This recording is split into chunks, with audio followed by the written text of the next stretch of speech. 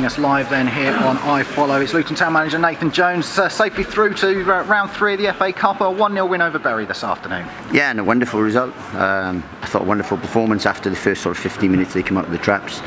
But once we stuck to the game plan, I thought we were comfortable for most of the afternoon, if I'm honest. And you don't get to see us play like that very often, where we sit back and be compact and then hit teams on the counter-attack, because we know we have different facets, and we know that if we want to go to the next level, we're going to have that part of our game right at it. And I thought we were excellent, and for all the possession that Bury had, we probably had the better chances and should have killed the game off earlier, because we've had some wonderful chances on the counter-attack.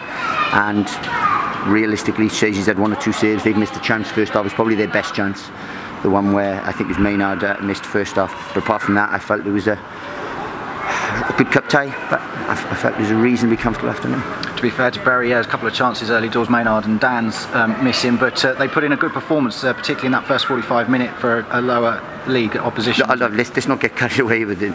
These are not a lower league team. The budgets, I would be surprised if it's a championship budget. It's definitely a top end League One budget. The players they got, Dan's, Mayer, O'Shea, and Nicky Maynard, the people they got here are not League Two players. If these don't win League Two, I'll be very, very surprised, because they're the best side in League Two by a mile. Their structure causes you real problems, and that's why we paid them the ultimate respect. And I thought we were excellent in it. I said first 15 minutes we needed to get a grip with it. Because we were still trying to press when we weren't set. But then I thought we were excellent, and I thought real good cup tie, real difficult place to come to, because these have been winning 4s and 5s and have been out of sight in teams. They've been doing to teams in League Two what we've been doing in League One. So we paid them the ultimate respect, and we got the result. And I'm very, very pleased and proud, because we showed a different side to us today, and I thought we were excellent.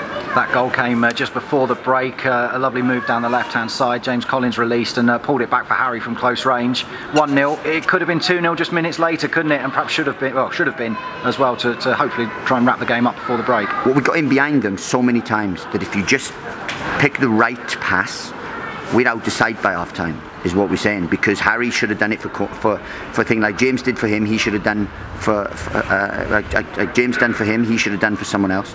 Jack Stacey's got in that position as well and tried to shoot when he just had to square it to Elliot Liu as a tap in. Then second half, we have a wonderful chance right in front of the goal. You think James Collins is going to kill it, and they're clear chances that we should score, you know. And we sacrificed possession today because we knew that we have that facet where we can really go and attack teams on the counter, and we did that and thought we were excellent. And overall then through to the next round of the FA Cup, and your thoughts looking ahead to the draw on Monday? I just hope it's a real good one. I really want a real good tie now, because the further we progress in this, yeah, everyone gets the reputations increase and vet revenue will increase and so on, but it'll take us the focus away. So I really want a big tie. Let's give the people of Luton something really to get behind and to excite everyone, because I'd rather get promoted than win the FA Cup. You've mentioned about paying Bury the utmost respect today, an unchanged starting 11 again, continuing the theme of recent weeks. Any sort of thoughts on changing things around for this game, or was it always in your mind to stick with the side that's been doing so well? We've got a game Wednesday, so you know that's the thing. If we didn't have a game Wednesday, it might have. But I knew we had to pay these the ultimate respect, because they're a very, very good side. Trust me, they can hurt you. They have players in there who are above the level, and show that week in, week out, because they annihilate teams in here, and you know, and they don't embarrass teams. I'm not going to go as far as that, but they really do.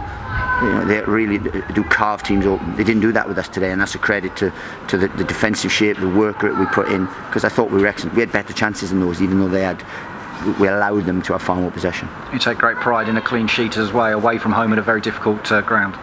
Yeah, this is as hard, if not harder, than going to a lot of League One sides.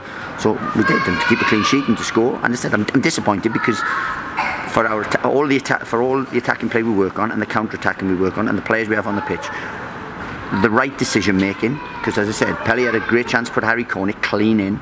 The right decision making and the element of quality, we win that far more comfortably.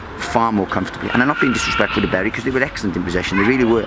But we defended well, and we had opportunities to have won that on the counter by a far greater margin. And just finally, albeit only for a few minutes, but it was Danny Hilton's 100th appearance for Luton Town this afternoon. Yeah, look, it won't be a memorable one apart from a team performance, but Danny has done wonderful for us, and I said it's not about him. He'll have far more appearances for us where he contributes a heck of a lot, because he does that for us. He's so important for us. It's good to have him back.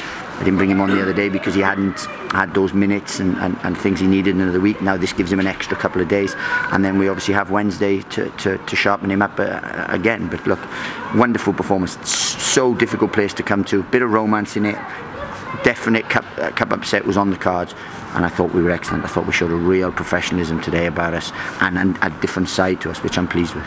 Many thanks, Nathan. Cheers.